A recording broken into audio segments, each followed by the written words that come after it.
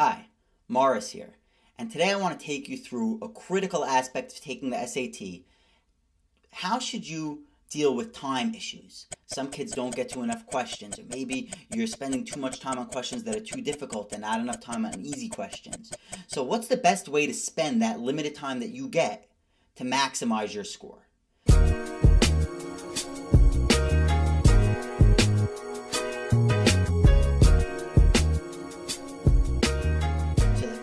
That I'm going to tell you to do is get a watch.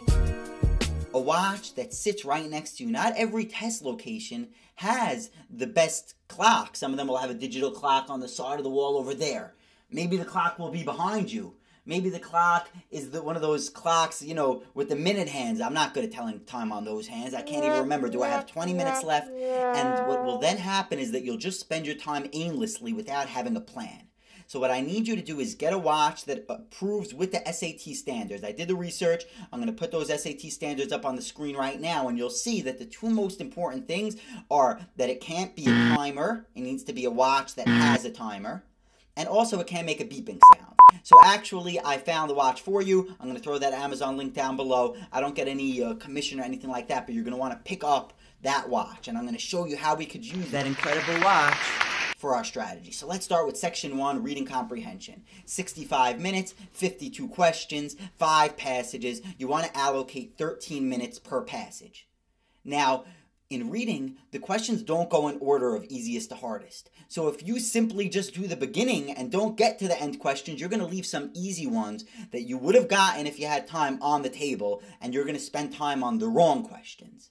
So you want to allocate 13 minutes per passage. To your watch, when it says 13, you want to move on to the second passage. When it says 26, on to the third passage. When it says 39, 52, and then 65 will be the end.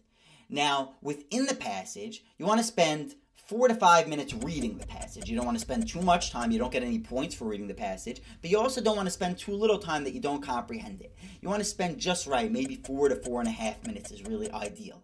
Then you want to get to the questions. Now, what I like to do with the questions is first do a run through and get the questions that are easiest for me. So I start from the beginning. I'm constantly eliminating wrong choices. And for the ones that I don't know, I'm putting a star. For the ones that I do know, I'm circling them and guessing them. Then, after doing that for 7 minutes, now we're at the 11-minute mark, the 11.5-minute mark. Then I go back to the beginning. I review and enter them into my bubble sheet. And then I take a stab at the ones that I wasn't so sure. And the reason why this is so beneficial is because that way I get to see them with fresh eyes. I don't spend too much time on a question that I don't know. At the 13-minute mark, I move on to the next passage, and so on and so on.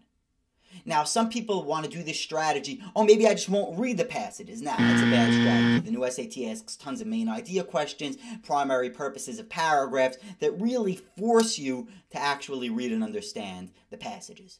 Section 2 is grammar. 44 questions in 35 minutes, much less than reading comprehension, but the passages are easier. You want to move quickly, you want to move efficiently.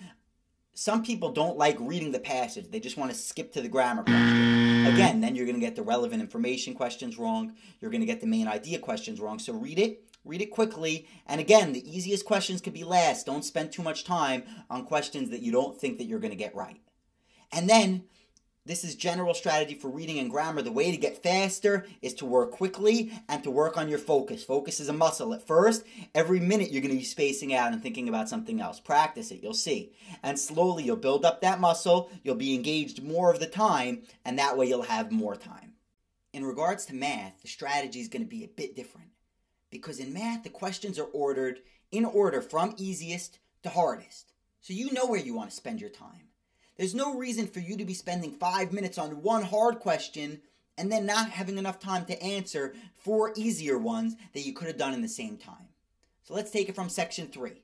You have 25 minutes for 15 multiple choice and 5 grid-ins. 20 questions in total. So spend your first 15 minutes on the 15 multiple choice. Those go from easiest to hardest. The next 7 or 8 minutes you should spend on the grid-ins, because the grid-ins go all the way back to easiest. So question number 16 on the grid-ins is actually as easy as question number 1 on the test. So there's no reason for you to be spending tons of time on 13, 14, and 15 and not getting to 16, 17, and 18 that are so much easier. 15 minutes on the multiple choice, 7 minutes on the grid-in, and then when you finish the grid-ins, and also on the grid-ins, if you don't get them, you get 0 points, whereas on the multiple choice, you still have a 25% chance of guessing them. So when you finish the grid-ins, then go back to the multiple choice, fill in your last guesses, do any question that you felt like you almost had a shot at.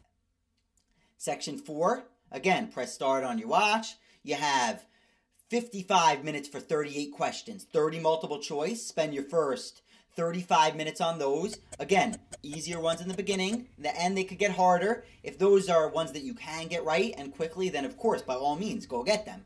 But depending on what score you're around, you'll know if you could get those or you can't. Then, at the 35-minute mark, go to the grid-ins, because those, again, go back to easiest. So question 31 is so easy. No reason for you to spend tons of time on question 29 and 30 and not get to 31, 32, 33, 34. Very easy and gettable questions.